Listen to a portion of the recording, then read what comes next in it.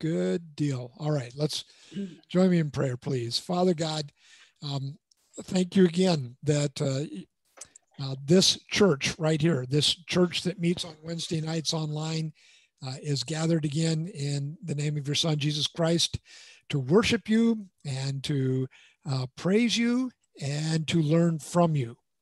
And so, Jesus, would you reveal things we need to reveal your character to us? I just am always reminded that who would be better to teach us about the character of Jesus than Jesus? And so reveal yourself to us tonight through the words that are said and through the word that we read together. You promise, you tell us that the words of God never go out void, and we are depending on you for that. And we ask you to let it bear much fruit in our lives this evening. Thank you, Jesus. And it's in your name we pray.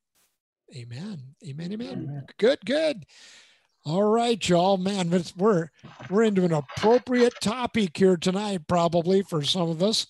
Many of us, we're in chapter 6, and we're picking up verse 25. And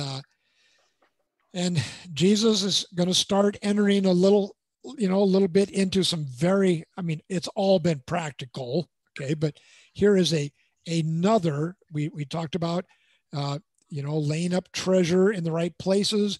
We talked about, making sure our focus is on the kingdom of God, and that we're faith-based people. And now Jesus is going to talk about a practical working out of our faith.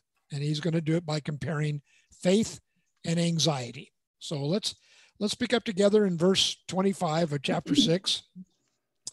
And Jesus says, "Therefore I tell you, do not worry about your life, what you will eat or drink, or about your body, what you will wear. Is not life more than food, and the body more than clothes? Look at the birds of the air. They do not sow or reap or store away in barns, and yet your heavenly Father feeds them. Are they not much more valuable? Are you not much more valuable than they? Can any one of you, by worrying, add a single hour to your life?" Okay, we'll just keep on going. "And why do you worry about clothes? See how the flowers of the field grow? They do not labor or spin. Yet I tell you that not even Solomon in all his splendor was dressed like one of these. If that is how God clothes the grass of the field, which is here today and tomorrow is thrown into the fire, will he not much more clothe you, you of little faith? So do not worry, saying, what shall we eat, or what shall we drink, or what shall we wear? For the pagans run after all these things, and your heavenly Father knows that you need them. But seek first his kingdom and his righteousness, and all these things will be given to you as well. Therefore, do not worry about tomorrow, for tomorrow will worry about itself. Each day has enough trouble of its own." Okay. Any big picture first impressions to this section of verses? No, we don't worry about anything. The crowd that he was speaking to. Yeah. What was their? I looked at a few commentaries, and I really couldn't put an answer to this. Yeah. What was he trying to speak to them? What was their source of anxiousness, of fear, of worry that he was trying to deal with? It probably wasn't COVID-19 like it is for us, but what was causing him to speak this way to them? What was he trying to address? Do you know? Well, not specifically. We get the context of even going back to, his model prayer of "give us this day our daily bread." Again, a communal prayer, a corporate prayer, but it talks about this daily dependency. And he just finished a section talking about possessions. Don't let possessions rule you. And so, I think that generic Jewish crowd from around that area that's gathered is probably could be easily concerned about, well, am I going to have enough to eat? Am I going to have adequate clothing? I can see where that would, they're not worried about COVID. They even in this moment, I'm not even sure he's telling them, I know your concerns about the Romans, occupying your country. I think he's becoming really, really practical. He's talking about a practical working out of your faith about, how do you view each day? Maybe. I think that's no matter what generation or time, history or whatever, we worry. Yeah. Worry about tomorrow. Worry about our children, how they're going to do. I mean, I guess it's a a human natural, thing in us. Yeah. The uncertainty of things, of what's going to happen. It's sort of, well, whether it's the Jewish audience 2,000 years ago or the audience today, it's somewhat the same in the sense that he's saying, sort of saying, don't worry about hustling about to clothe yourself and feed yourself and get all caught up in the hustling about, but consider yourself as a spiritual being and a part of God's kingdom. It's just don't lose sight of that because you're chasing after food or drink or whatever, or clothing or whatever. Your daily needs. There's more than just your daily needs here. Yeah, I can see, where having just talked about, don't accumulate a whole bunch of things. Don't let the accumulation of things become your focus, and I can imagine the crowd going, thanks for that, Jesus. If we ever win the lottery, we'll remember that. Okay. But I think he even brings it down a level that says, and for those who view possessions and accumulating the things is not a big issue. Let me talk about day-to-day existence where you wonder and you worry sometimes about that. Mary and Martha, remember, Martha was the worrier, wasn't she? Okay. Martha, you are worried about many, many things. Okay. But Mary has chosen the better. So was Martha, should she have just been cast all prudence to the wind and just, is that what Jesus is calling us to do?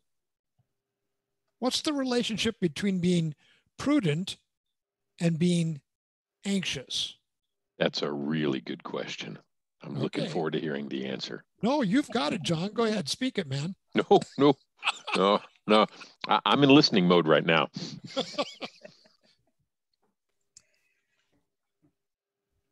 Do you think Jesus, okay, let's take it to an extreme maybe. Don't worry about food. Don't worry about drink. Don't worry about clothes. God knows, seek the kingdom, he'll provide. Therefore, I'm not going to go to work tomorrow.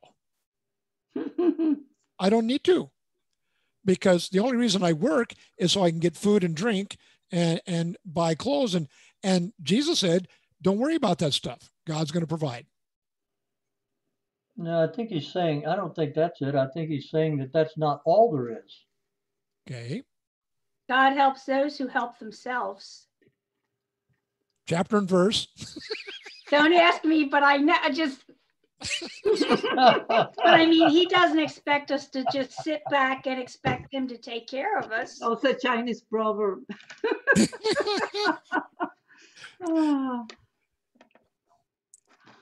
Yeah. What?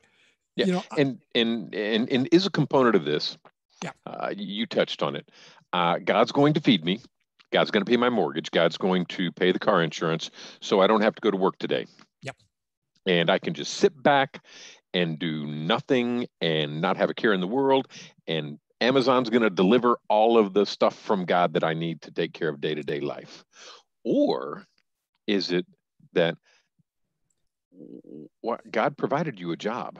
He provided you the intellect and the ability to work. He provided you all of the things necessary to earn a living. So why are you so concerned about what he has already given you? Is there a component of that in it as well?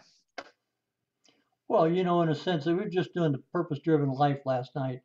And one of the things that came up is that work can be a form of worship. The only difference is attitude. What's your attitude? So I've loved my work, and it's God gave me the skills to do the things I've done. And so in a sense, I'm worshiping him when I do my work and enjoy my work. Yeah. Yeah, those are great applications for the Western world. How does it apply to areas of the world where there isn't work, or there isn't food, there isn't enough? Good question. Which may have been more the context of the people that are sitting at Jesus's feet. Yeah. Exactly. Yeah. Yeah. Or even today, even in our part of the world, in the Western world, many of us, well, we retired, but for a lot of people, they can find work, but sometimes there are situations that people can't find work for whatever reason. Maybe the skills, or maybe they're overqualified, and they have children, and how am I going to provide? So, Yeah. And circumstances. but does it come down to it sounds really bad, but is he more concerned about your spiritual well-being than your physical well-being? Is he more concerned about eternity than, so I think he's looking at it at a much loftier level than we do. We look at it from a very physical viewpoint. And I'm wondering if he's speaking from a more spiritual, maybe, I think of scripture, the scripture where, I know which one you're talking about. Well, where your needs will all be met and so forth. But what is your need? Your need is for Christ. Your need is to have a relationship with God. That's your greatest need. Mm-hmm. Yeah. Everything else is secondary. I love that need. Yes. What is my greatest need? My greatest need is that relationship with Jesus. Okay. But even in the realm of the possessions, the material things of life, what I need versus what I want. Hasn't that been in our Western world mentality? Hasn't that been one of our greatest frustrations? God, I need a new car. Well, no, my car still runs. It's just, I want a new car. Well, God will provide for all your needs according to his riches and glory. There's a scripture we love. Mm-hmm. Does that mean I get my new car next week? No, he's provided for my need. And so we in the Western world, I know, those of you who've gone on mission trips, you've seen a whole different perspective where the things they could never envision the things we want, because they're still looking for the things they need, but they're grateful when they get them. Oh yeah. Yeah. I think Jesus, is encouraging us to be prudent. Don't be stupid. In a number of other places, he talks about how the unbelievers are better businessmen than the believers are, sometimes. But to be prudent, but not to be anxious. Worry is that over concern and that undue worry that comes as a result of living without faith in him. Boy, one commentator was just brutal and said, if you are continuously anxious, you do not believe. Wow. I don't know, but if you're anxious, where's your focus? Yeah. I mean, your focus then is not on God. It's not on doing what he's asking you to do. It's not on communicating with him. It's on that thing you're worried about. True, but for the people Jesus is talking to, I think you were right, Debbie. Some of them are living hand to mouth, and that's tough to, pardon the reference, tough to swallow for somebody who hasn't eaten for 3 days. But the scripture also says, who can add a day to their life, by worrying about it? If anything, you're going to subtract a few. True. Yeah, if anything. That's probably right. That's true. We need to trust the Lord. We do. And many times we're just anxious about things that we can do nothing about it anyway. Right. And so, yeah. I mean, why worry that much? Yeah. It's interesting that Jesus at the end of this portion, he gives a possible way to defeat worry. He says, concentrate on the kingdom of God and you won't have time to be worried. Well, and that's okay. Everyone that's on the screen, for the next 4 minutes, do not think about pink elephants. Okay. And so how do we approach that challenge? Very often it's won't think about pink elephants, won't think about pink elephants, don't think about pink elephants, which means you're fixated on pink elephants. Yeah. What's the best way to not think about a pink elephant for 4 minutes? Replace it with something else. Yep. I was going to say, think about a blue elephant. Okay, success, victory. Oh, Vicki, you got all the answers. No, I don't have any answers. But kind of tongue in cheek, but I think Jesus is saying sometimes you people can get twisted around the axle thinking about pink elephants, worried about where they're going to come from or how are you going to find another one. And, and he says, if you'll just think about if you just think about the kingdom,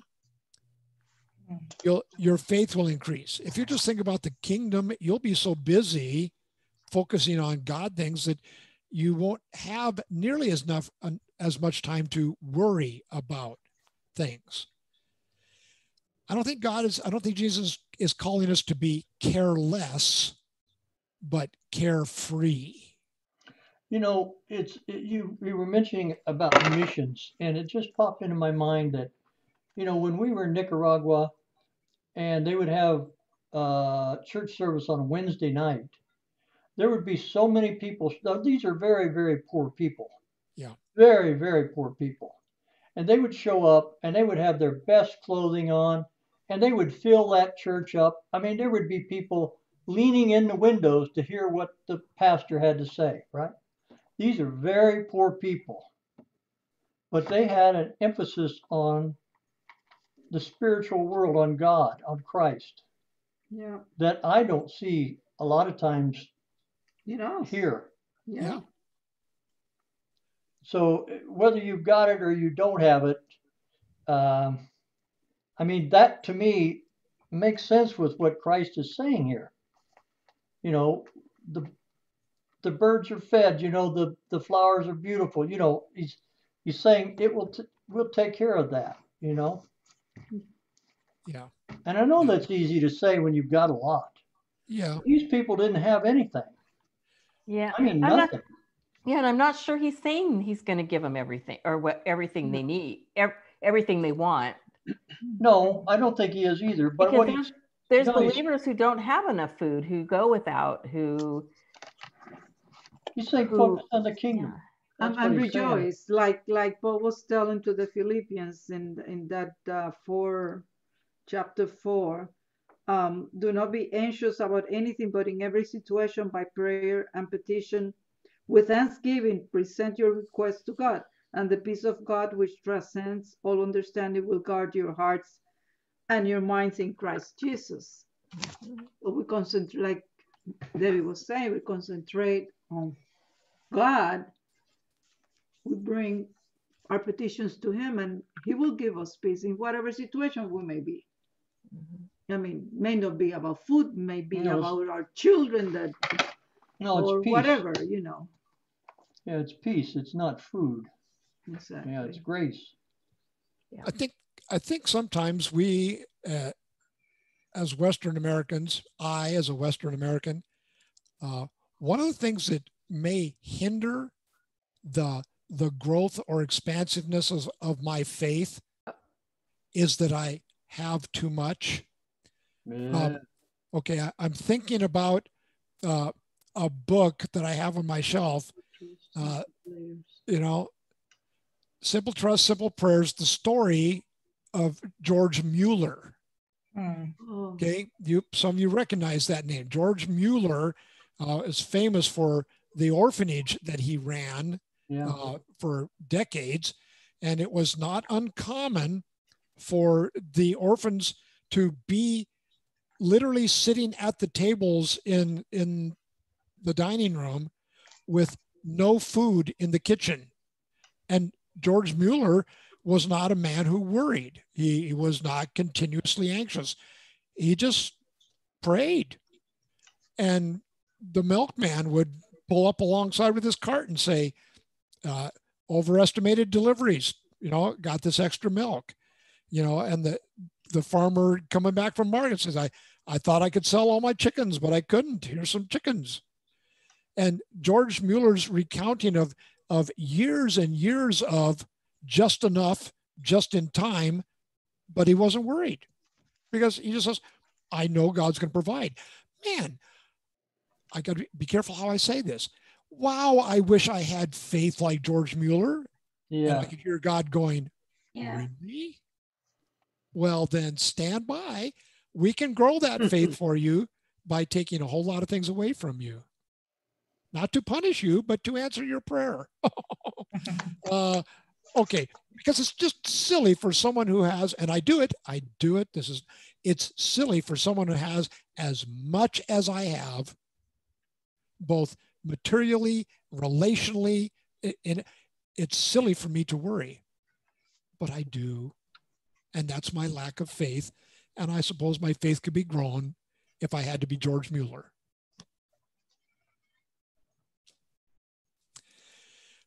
Okay. Any other thoughts? Did you get the name? Simple Prayer, Simple. Yeah, I read an article that I want to share with you. Good.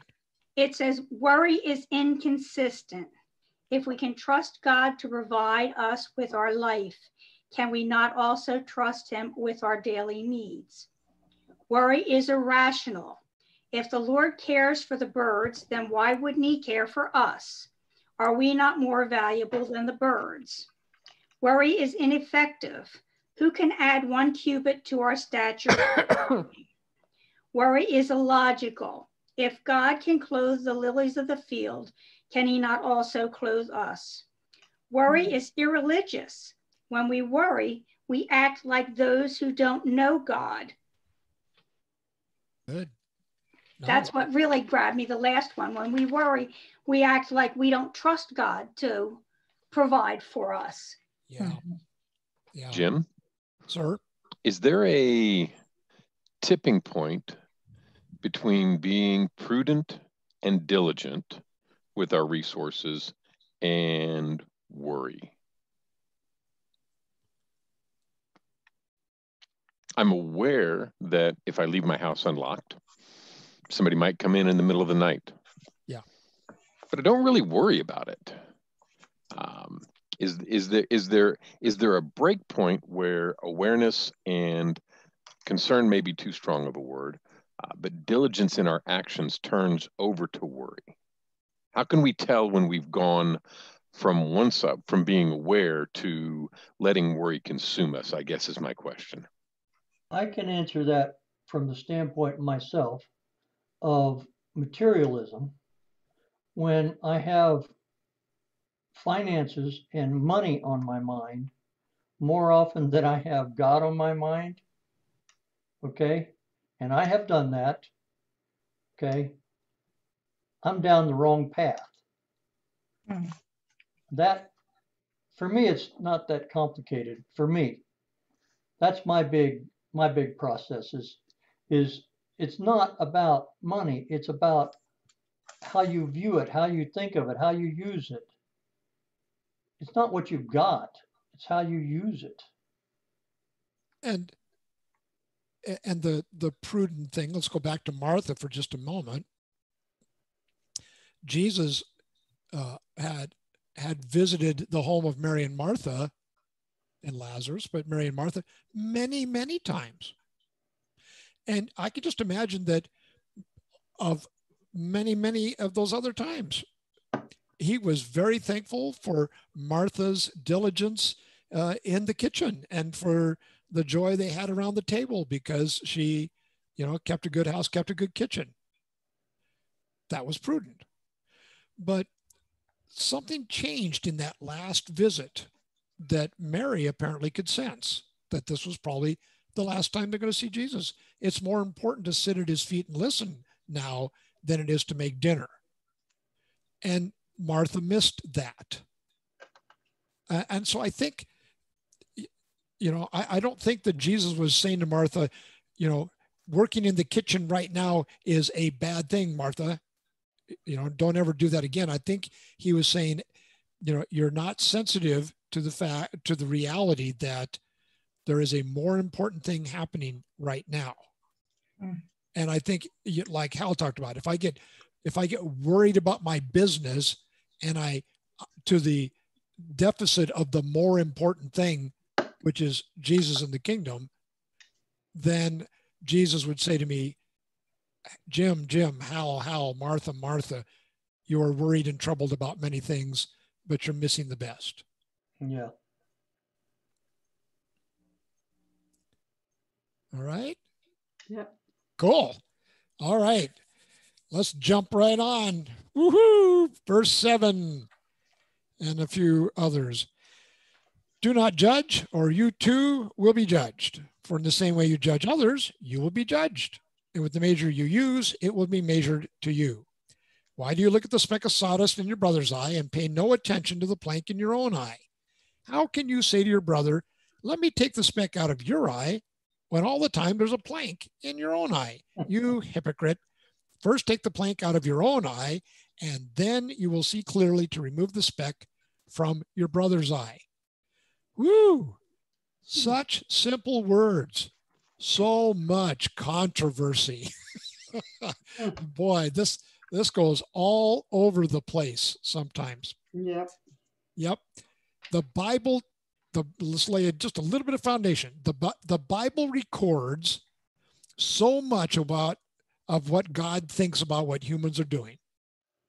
It just, from the Ten Commandments to Jesus's words, it records so much of what God thinks about what humans are doing.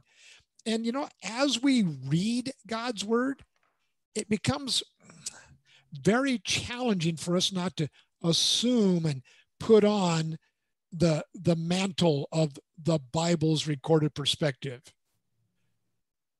Again, that perspective that's revealed in the word is God's perspective.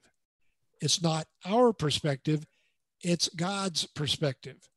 It's God's perspective on us, not our perspective on others. And that's where we tend to slide back into, I have read the word of God, I've got it here, I've memorized it, and now I will assume the role of the one who wrote it. Mm-hmm. The Pharisee. Yeah. And Jesus says, no bueno. James, brother of Jesus, if you were with us in the James study back in chapter 4, verse 11 and 12, he warns us that when we begin to judge or condemn others, we are assuming the posture of God, not the posture of humans. We're usurping the role of God. And yes, we may know what God thinks from what he has revealed in the word, but we still are not God. Instead, we need to hear from God and to be responsive to and responsible for that perspective in the world. So we need to distinguish between moral discernment and personal condemnation. The ability to discern good from bad versus the posture of condemning people.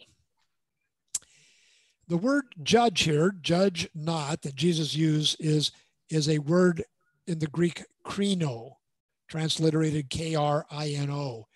And it's really expansive. It's really big. It covers everything from moral discernment to the final damnation of God. So we get the whole span. So perhaps it can be simplified to this. Jesus might be telling us that we are to conclude that that is wrong, because I've looked at God's perspective and he says that is wrong, or that is good because God has relayed through people who've written the scripture, that is good, but we must never pronounce you are condemned by God. Because perhaps the best translation of judge not to be not judged in this context might be, do not condemn, or you too will be condemned by God. Thoughts so far?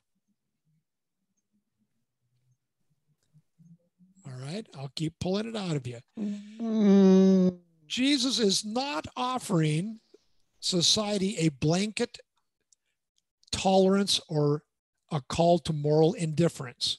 He's just talking about our horrible tendency to judge. And, you know, we can examine actions and attitudes because they're very external, but we can never see another person's motives. We can only observe from without. We only know a fraction of what is really going on inside a person. So we never really know all the facts or the whole person.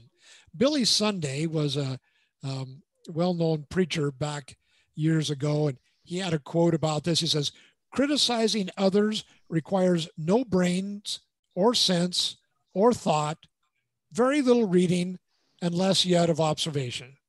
He just says, it's so easy to judge people. And this observation, it is generally true that the things we criticize in others, we are guilty of ourselves. Mm-hmm. Boy, that is a real tendency among us pastor preacher people. We tend to preach most about that with which we struggle most.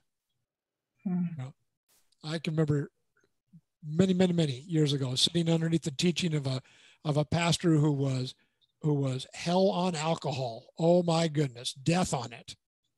Well, he had been hit by a drunk driver and had rolled his car multiple times and he almost died. So yeah, you know, so usually it's the things that I can most see in you what I struggle with in me can tend to be true. A critical spirit reveals that there's something wrong with me, and that evil within makes me actually incapable of being fair. And then he moves on to that whole discussion about specks and logs. Tell me about that. You know, I've always heard it say that we judge others by their actions and we judge ourselves by our intentions. Uh-huh. And it's much easier to have good intentions than to have good actions. Mm-hmm.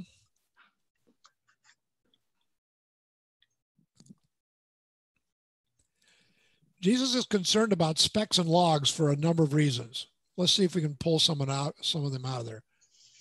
What's one reason Jesus is concerned about specks and logs? There's a hint in your question, but I'm not discerning it. Okay. Well, there's an element of inequality there where Okay. it's, you know, it's not, it's like we'll pick on the little thing even though we're dealing with a big thing. We'll forgive the big thing in us, but we won't forgive the little thing in someone else. Okay.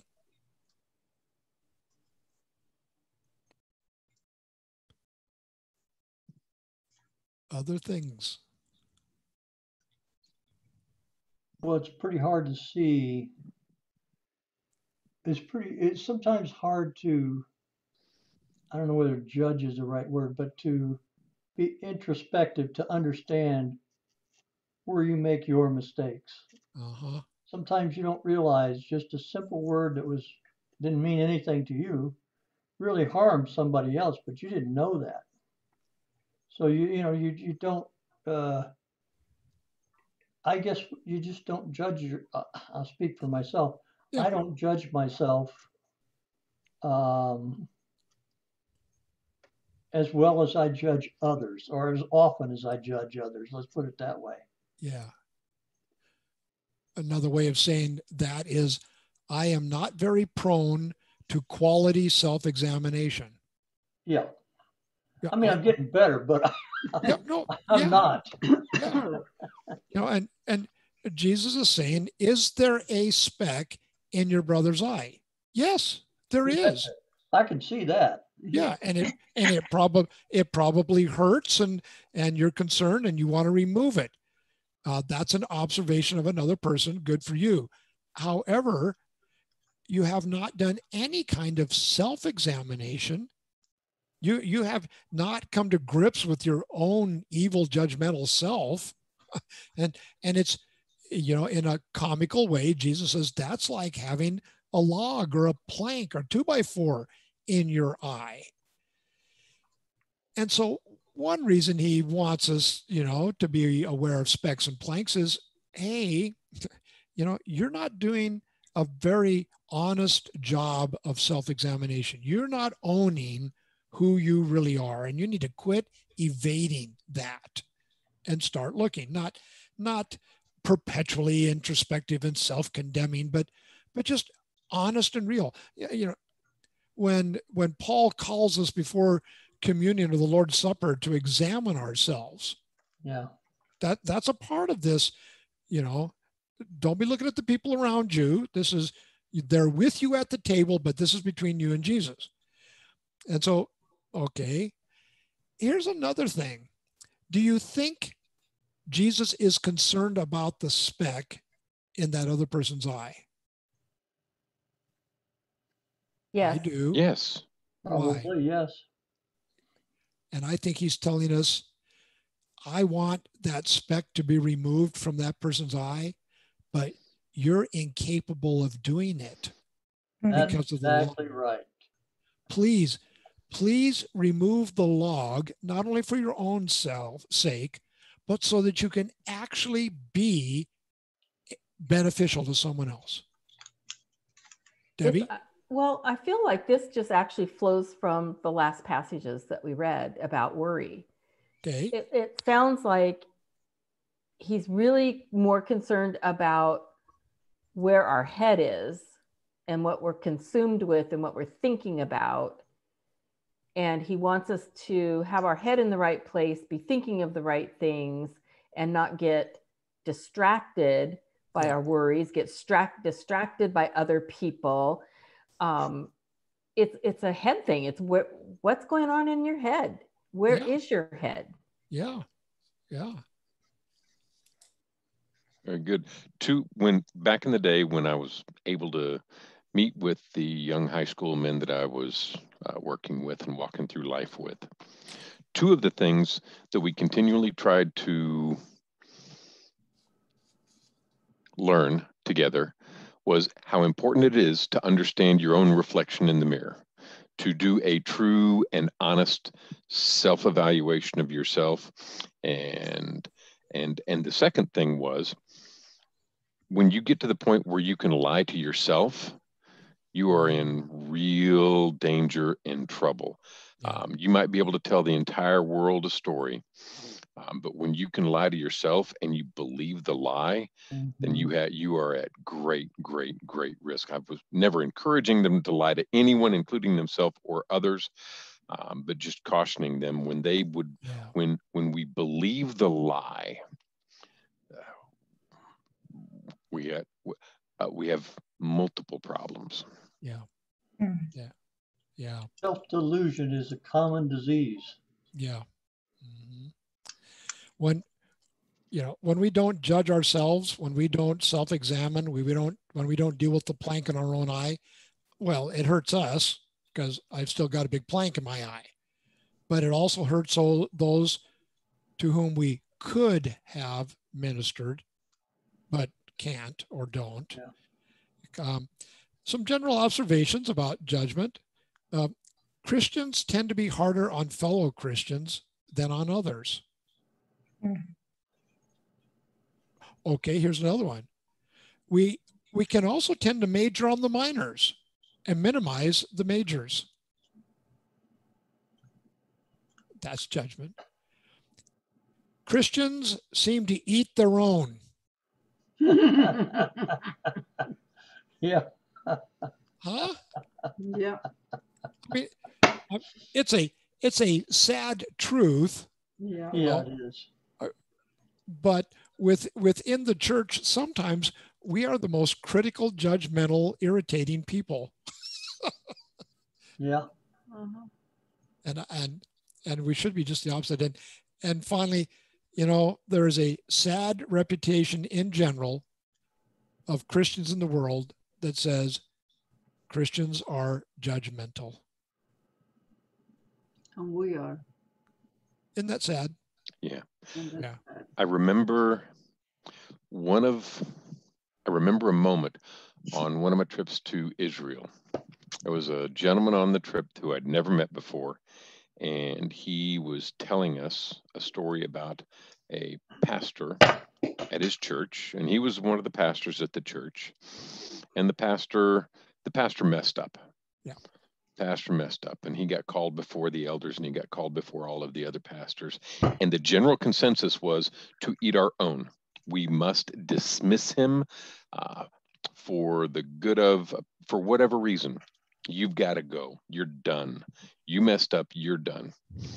And they invited his wife into the conversation, and she looked at him and simply said, "Please just come home and learn how to be my husband again." And one of the senior elders looked at him and looked at the other elders and said, "We are being a little bit rash here." And he looked at the young men and he said, "Here's what we're going to do. I can't travel. I can't go out. So you're going to be at my house every morning at 4:30. And we are going to dig into God's word, and we are going to pray, and we are going to walk a path together until your passion for God and God being the central focus of your life is restored." And like you said, sometimes we eat the others. I think that seasoned gentleman did not have a plank in his eye. He saw the speck in his brother's eye and said, "Here, I'm going to walk with you on a path towards your restoration with God." Good. God, that Jesus didn't take the approach that we eat our own, that, he forgave all the specks and planks and accepted us the way we were. Yeah. As Christians, I believe we do have to talk to one another when we see someone that is doing something totally wrong, that maybe they're not even aware of what their lifestyle or what they've just said looks like to everybody. I think we do need to talk with one another, but like John said, we can't bite each other's heads off. Yeah. Sometimes, we revel in the truth, and that's as far as we go, but we should have equal amounts of truth and grace. And if we can't do that, we shouldn't be dispensing truth. Yeah. And, I know Don loves to just kind of generalize this that says, love trumps truth. Now, that doesn't mean truth isn't important, but Jesus's message was love as you've been loved. And sometimes we can go back here to where, but I know, and Jesus says, and if this is going to, if you're trying to take a speck out of somebody else's eye while there's the judgmental plank in yours, that love has to trump it. You got to overcome that. And that's what that pastor did, John. He let love trump what needed to be done there. Good. Mm-hmm. Let me squeeze one more verse out of you tonight, just because this is kind of fun. Yeah. Do not give dogs what is sacred. Do not throw your pearls to pigs. If you do, they may trample them under their feet and turn and tear you to pieces. And you're going, what is that all about? Yeah, I've never got this. Yeah, and it interestingly, it really is probably a detached, standalone statement. We see it kind of connected to the judge not to be not judged, but it in the Greek context, it probably stands alone, and it is a. Are you ready for this? It's a chiasm. It's a chiasm where you have something presented, something different presented, the second thing presented again, and then the first thing presented again. So in this case, the chiasm is A, do not give dogs what is sacred. The B is do not throw your pearls to pigs.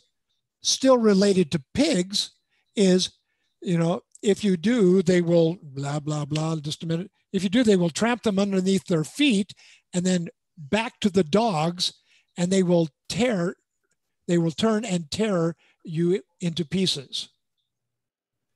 Okay, so when read that way, it makes a little more sense because that is a very typical way of doing things in the scripture. And so you get the ABBA. So dogs, pigs, dogs. Okay, so don't give to dogs what is sacred, or they will turn and tear you to pieces. Do not throw your pearls to pigs, because if you do, they may trample them under their feet. My translation is different. Okay. I have the NLT, and it says, don't waste what is holy on people who are unholy. That's what I have too. Yeah. Well, I want you to see the not unusual structure. And then Jesus, he's choosing dogs and pigs. He's choosing the most despised among animals as a label for those who despise the kingdom. And so the traditional understanding here of the word sacred that Debbie's reading, or holy, is the gospel. It's like Jesus saying, don't waste time and energy sharing the gospel with those who will not listen. Okay, that's a broad base. In the moment, it gets a little more refined. Dogs and pigs were terms that were widely used by the Jews to speak of the Gentiles. And perhaps Jesus is simply saying, don't take the gospel and the kingdom vision to the Gentiles until after the resurrection and the Pentecost. If you take it now, it'll be like casting pearls before pigs. Jesus saying we got to hold the gospel as utterly sacred in how we handle it. Okay. All right, team. Next week, Debbie and I are going to be in Charlotte visiting our son Mike and see his new apartment and him and someone else, perhaps John, perhaps Don. John's good. Okay. John will be facilitating next Wednesday. Okay. And one more thing, next Wednesday is the 18th. And the next Wednesday thereafter is the night before Thanksgiving, and then we enter into December. So the original plan is, if you might have seen it when I first put it out, was to do this study up until November the 18th, and then we're going to be done at least for the holiday season, but so John's going to do the wrap up. He's finishing the entire chapter 7 next week. You don't want to miss it. But thank you. Wear your running shoes, okay? Yeah. Oh my goodness. Yeah, see, there's a whole bunch of good stuff, isn't there, in there, Vicki? Oh, we'll get through it. I have full confidence in John. So we're going to talk about prosperity theology, the golden rule. Oh my goodness. And a tree and its fruit. Oh, and then I never knew you. Yeah. That could be great. And John will be developing specific formulas for you to work out. Oh, yeah. There'll be handouts and everything. It's going to be great. Yeah. Okay, They'll have it all laid out in differential equations. Oh, so good. So good. Well, thank you. Appreciate you all. Appreciate you sharing, again, the time with us and with me. And maybe someone would pray for us as we close out this evening. Have a very safe trip. Well, thank you, ma'am. We will see you next week. Exactly. And who will take responsibility to remind me to record the record button? Aha. We'll remember. We'll all remind you. Yeah. We will. That's Jim, what we like. There you Good go. job. Jim, I'd love to pray us out. Thank you, sir. Father, you've given us so much this evening. You've given us an incredible gift. You've given us the gift of time, of communication, of examination of your word, of learning. Father, I pray that each and every one of us and everyone who might stream or see this moment in the future would plant this in their heart and then put it into action, Father. Father, let what we have learned tonight impact how we approach every tomorrow. Father, for myself, I would ask that you continually guide me to self-examination, to being honest with myself, so that I can help others. Father, I don't know what the others will gather from tonight, but I pray for each and every one of them to take whatever message you had for them and then to put it into practice. I thank you for all of the souls that are seeing this and participating. It's in your son's holy and precious name. Amen. Amen. All right, y'all. Thank you. All right. So good to see you. Have a great Bye-bye. evening. Good night. Bye. Night, Peggy.